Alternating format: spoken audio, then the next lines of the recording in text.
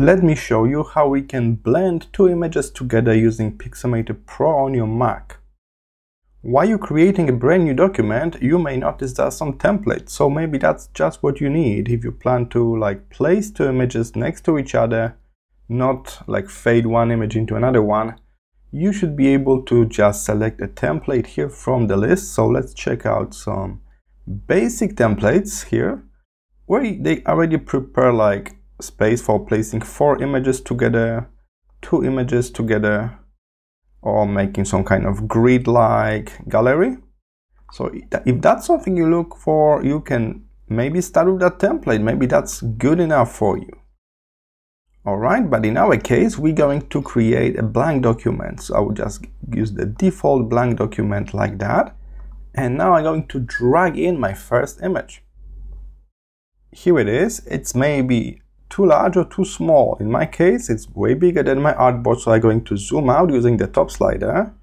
This way I can see the real size of the image and I can easily scale it down by pushing the corner in.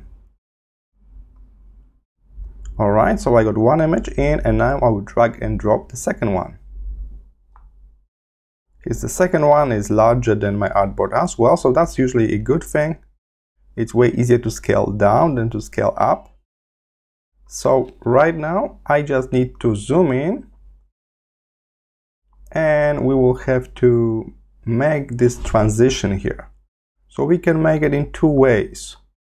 We can make some kind of border to simply show that two images next to each other, or we can make it smooth fade away transition.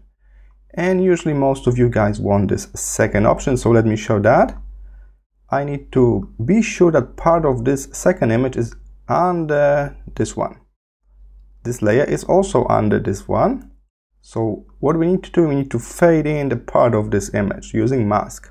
So I'm going to apply a mask to this layer, add mask, and now I can use the gradient tool from the tool panel on the right this time, black and white gradient, and the whole trick is to put it on the mask, not on the picture, because the black color will make the part of the image to disappear and the white color will preserve the image. So what we need is a proper gradient on the mask, so another way around, like here.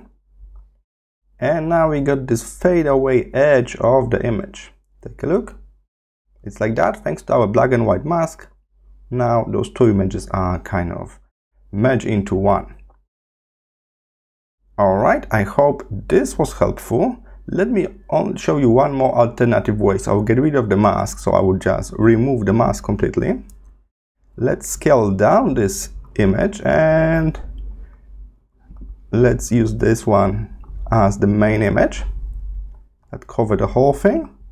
And the second image, we're going to apply a shape mask this time. So I'm going to click on the mask menu here and I can select some popular shapes here, but I can click custom shape as well. And I got the full list here. So let's say I want this into heart shape. Here it is. And you can add the second image just like that using a mask. Done. And you can move it around this way.